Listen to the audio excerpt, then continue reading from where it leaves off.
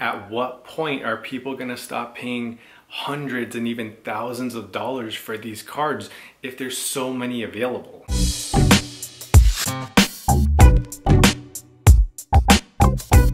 What's going on, guys? Welcome back to another episode of Millennial Money. This episode will probably be by far the most controversial video I've ever made, and it is on the possible Panini America sports card bubble. Of course, you guys know I like doing my research on all my cards, on all the investments I make. I felt like I owed you guys the research that I did and what it's come out to. If you're watching this episode, it's probably because you're like me and you like collecting and investing in sports cards, but I need you guys to pump the brakes for a little bit and just hear me out on what I'm seeing right now and the caution I'm going to be taking and the caution you should be taking right now with your sports cards. So the world of sports cards has taken a huge boom.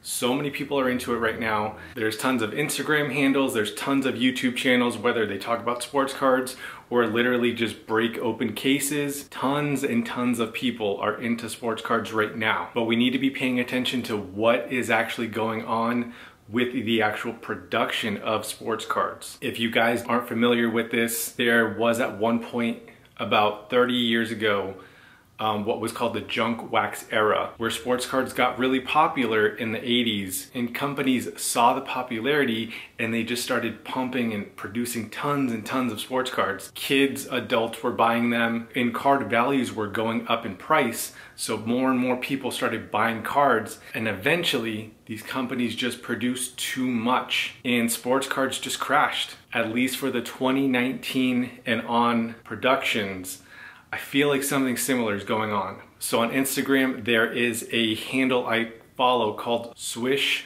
Research. I'll put it right here. It's a pretty cool handle.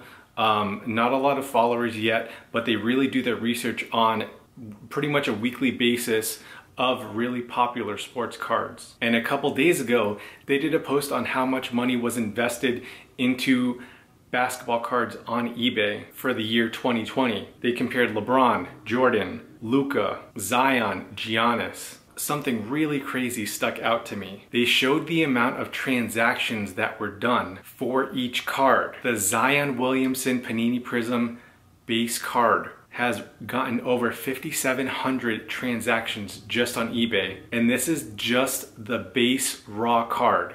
So no color waves, no grading, just the raw card has gotten over 5,700 transactions. That's crazy. Yes, probably a good majority of those could be flips, but when you compare that to the LeBron card that's only gotten 200 transactions, the Jordan Fleers, which the graded PSA 9 and the graded PSA 8 have combined gotten less than 250 transactions, and the Giannis Prism that's only gotten 320 transactions. Guys, this is a insane amount of transactions just for one raw card. So this got me really interested and really worried all at the same time. So I wanted to do a little bit more research. I went onto PSA's website and I looked at the population reporting for the Zion cards PSA has graded. Now again, we're still sticking with his base card. Guys, another crazy number. PSA alone has graded 5,100 of these. Just PSA, just that base card.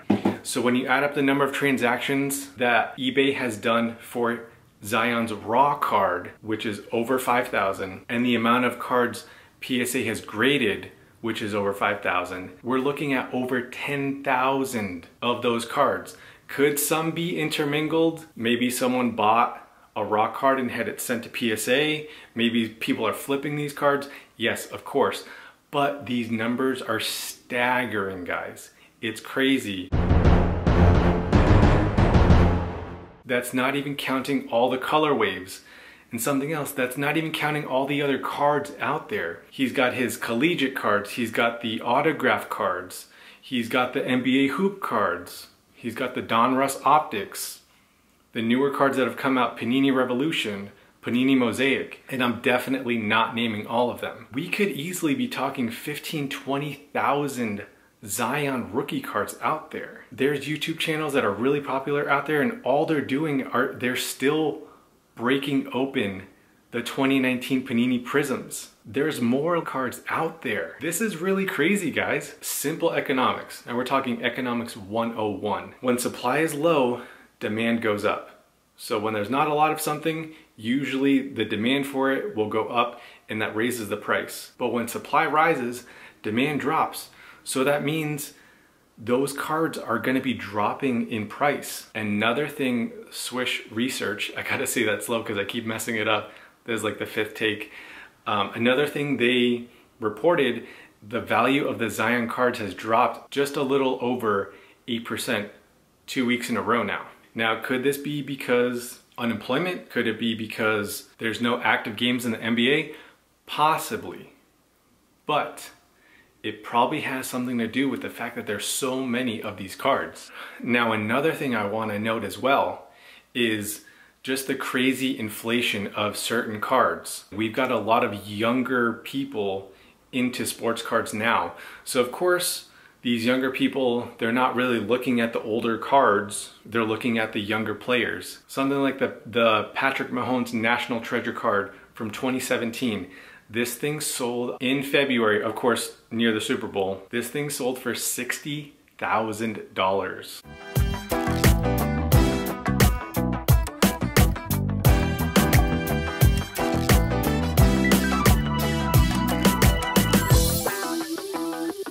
Now, don't get me wrong, Patrick Mahomes is a really good player, but let's compare that to possibly the best quarterback in the NFL, Tom Brady. His most expensive card that I found on eBay that sold was only $41,000. I'm saying only 41, that's a lot of money, but it's still $20,000 short of Patrick Mahomes. Then if we compare, like let's say a Drew Brees, his most expensive card that I found on eBay sold for $19,999. Now again, I'm not saying Patrick Mahomes isn't worthy of that much for his card to sell for, but when you compare other quarterbacks like Tom Brady and Drew Brees, who are for sure Hall of Famers, I mean, it's such a big gap in pricing for a newer player. I mean, the inflation right now is crazy. So you might be asking yourself, what can I do? Let's say there is a sports card bubble. What am I gonna do? I would actually have you guys, when you're doing your research on your cards, like I always say, do your research on your cards.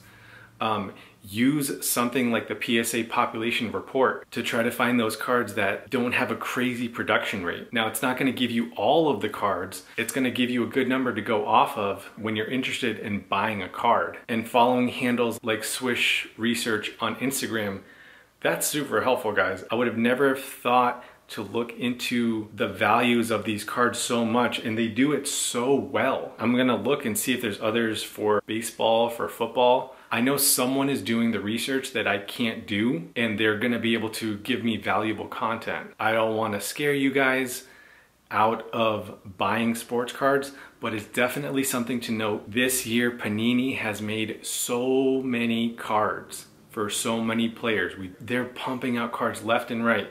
If you follow Panini America on Instagram or you just go to their website, it's like every week or every other week there's a brand new card. Like, how many Zion Williamson rookie cards can we have?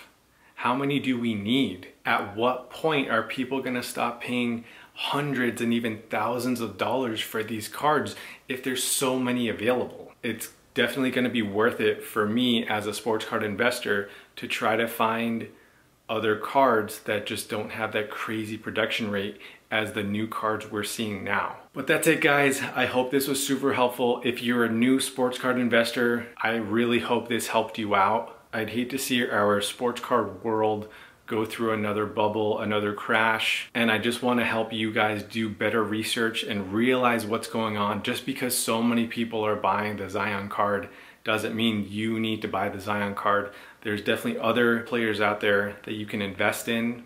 You just have to do your research properly. Follow Instagram accounts like Swish Research. Look up your cards on PSA population report. Probably Beckett has something like this. Probably SGC has something like this.